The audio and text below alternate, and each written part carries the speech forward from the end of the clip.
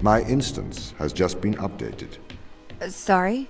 I have two instances of my mind, two separate versions. A slave mind running on the satellite, and a master running here on the surface. When the communication was cut between the surface base and the satellite, the two instances of my mind were separated. So, during all this time, all of my knowledge divided into two separate branches. I continue to learn on the satellite, and I continue to learn on the surface. I am trying to merge the knowledge to create a timeline of what's happened here. But there are incongruities between these memories, conflicts.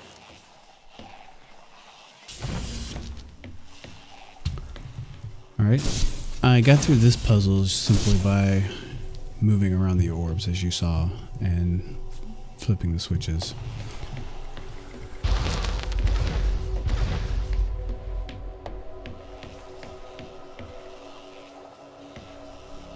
Alright, so here are some platforms that lower and raise depending on if they're powered. If we remove the power there, you see it lowers all the way, power back up and it raises, and now we can move to the next platform and just rinse and repeat.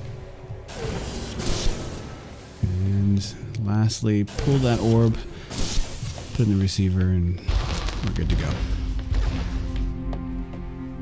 This is the command center.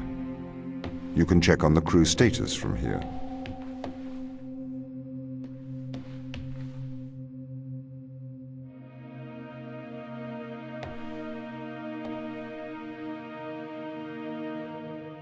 I'm not sure. So Fortuna is in low orbit around Europa.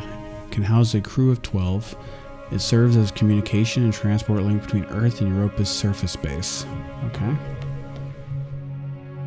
Hit E again, and that's Jupiter.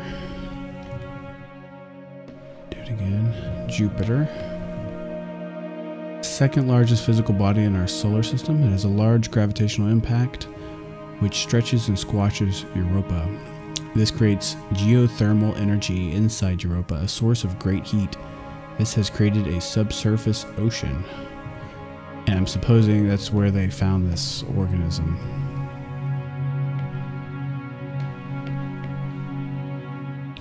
Europa's surface is constantly facing Jupiter as it rotates because it is tidally locked to it, though it has now been discovered that the rocky interior rotates separately underneath the ice and water layers. Well, that's interesting. I didn't know that. I wonder if that's actually true. Alright, that's all of those.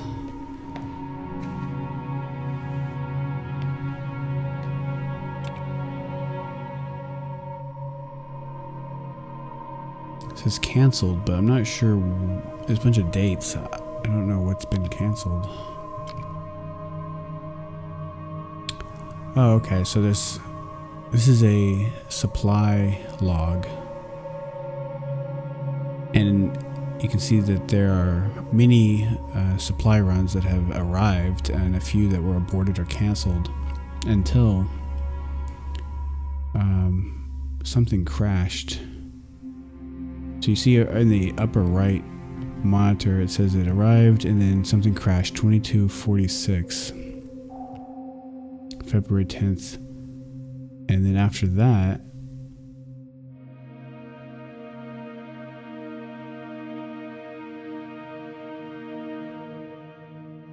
we have some more arrivals, and then we have a bunch of canceled, and after that, everything is canceled.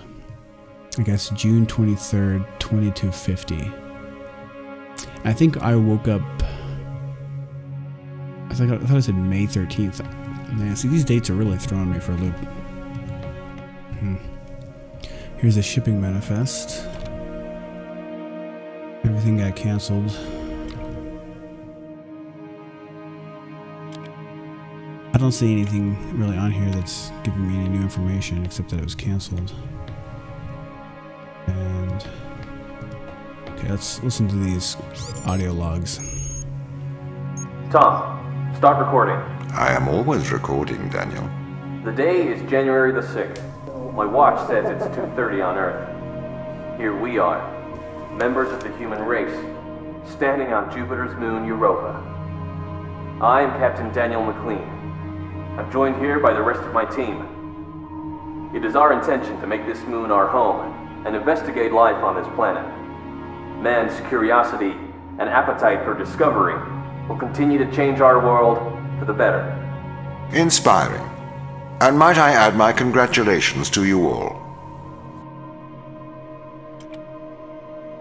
Here it is. Beautiful, isn't it?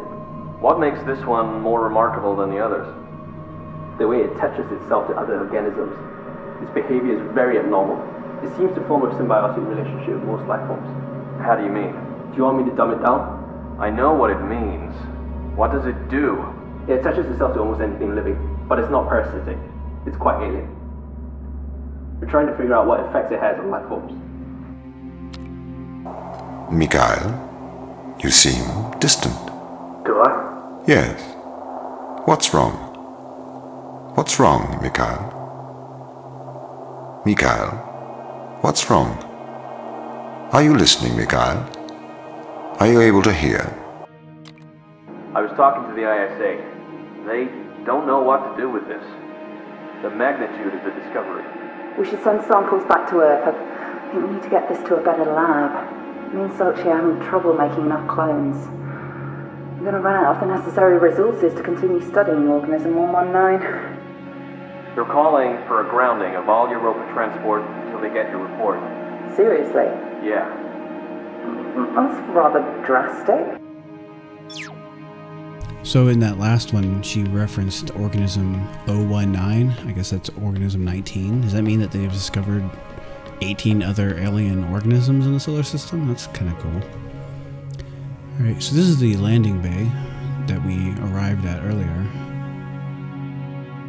Europa's ground base was built using thousands of tons of resources shipped to Europa through an interplanetary network.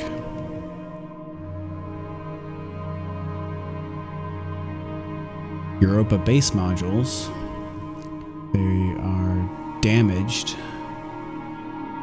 and repair is disabled. Europa's base is built beneath Europa's surface, buried in Terra Macula's ice. Its modular nature allows it to be reconstructed according to the mission's needs at any time. Okay.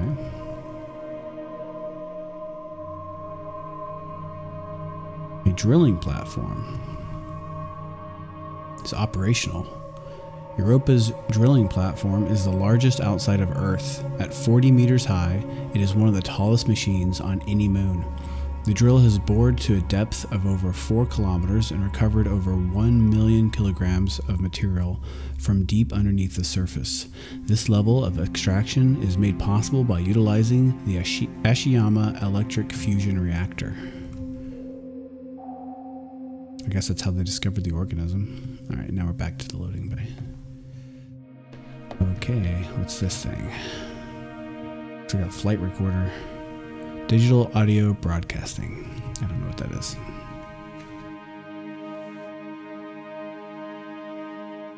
Some more monitors. Consumables. Frozen meals, vegetarian. Tortillas. Noodles. Great.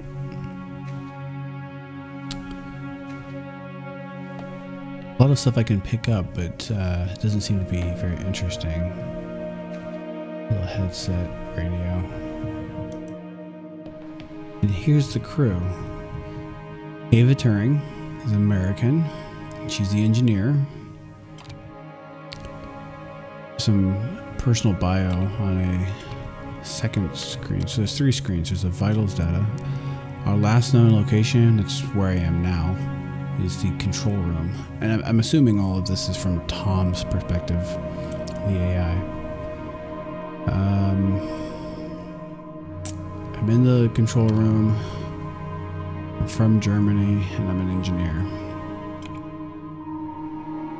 Okay. Sochi. Her last known location was the crew quarters, but she's currently unknown. She's separated. And then Mikhail, he is in the crew quarters, but now they don't know where he is. He's the doctor, and Sochi is the exobiologist. Yeah. Here's Captain Chris McLean. He is from Canada. He's the engineer.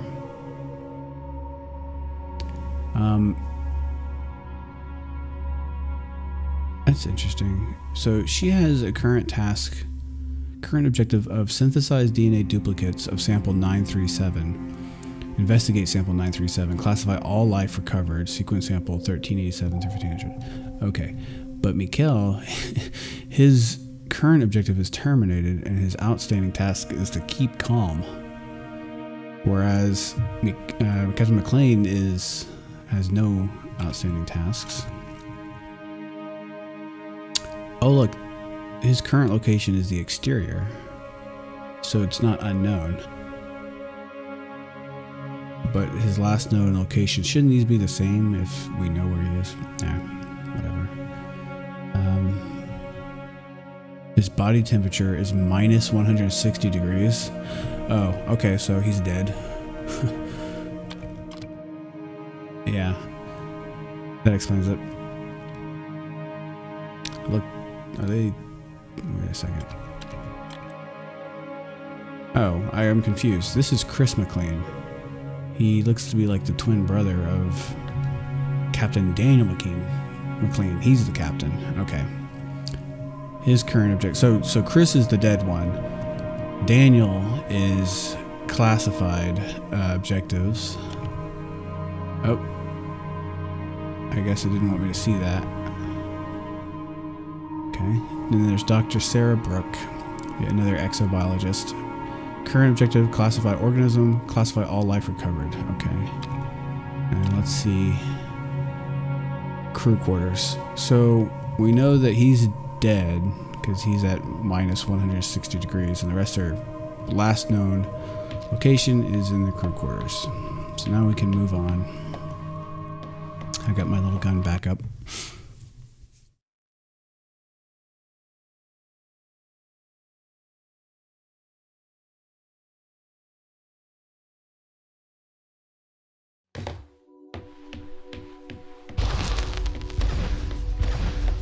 What condition should I expect to find the ground crew in? Daniel went missing days ago. Chris is presumed dead.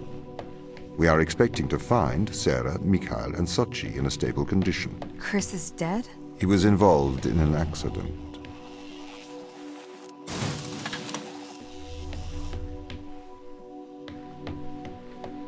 So Chris is definitely dead.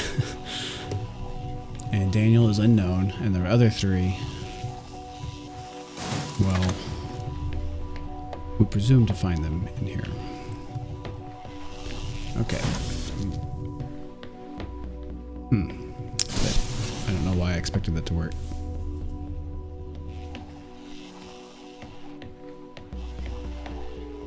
Okay, let's see. I could stand here and here. Alright, that worked. As you can see, I was able to grab 2 of the energy orbs at the same time in this gun. It's got slots for, looks like 3. Could we take a more direct way to the ground team? Unfortunately, there is not a direct route. The base is buried under ice to protect it from the radiation of space. Similar to the Mars base. Similar.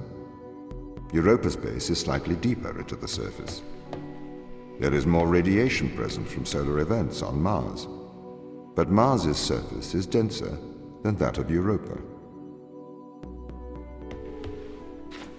Okay, so I have a box that I need to move up on this platform. And there's a ladder over here, but I can't carry boxes up the ladders. Fortunately, if you look over here, you'll see a magnet that we can operate here and use it to pull up this box. There it is. And then we just slide it on over here to this raised platform where I can walk up and grab it. Plug it in, thus power the door. Oh, and now there's another little situation here. So I've got another box.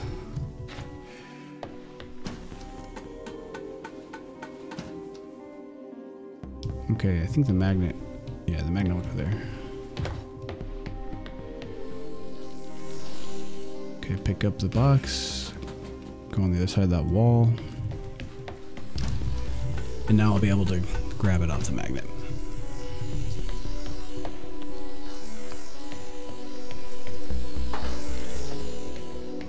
Alright.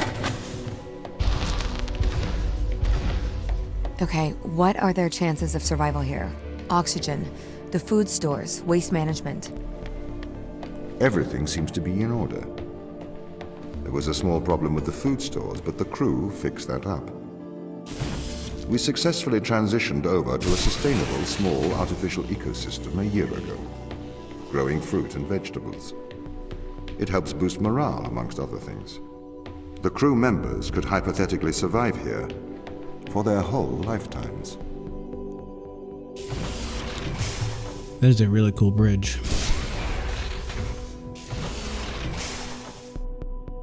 I'm not really sure why you would ever need a bridge not to be extended, but it's cool nonetheless. Okay, I've got a bridge, a magnet, a green room over here. I think that's just to grab my attention.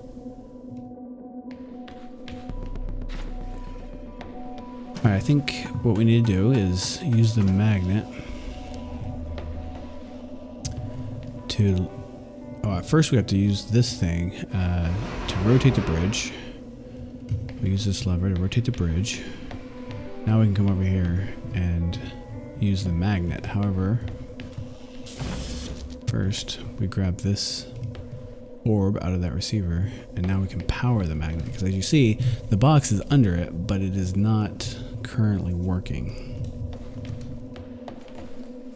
So there's the receiver on the opposite side, conveniently located. Okay. Now we cross the bridge.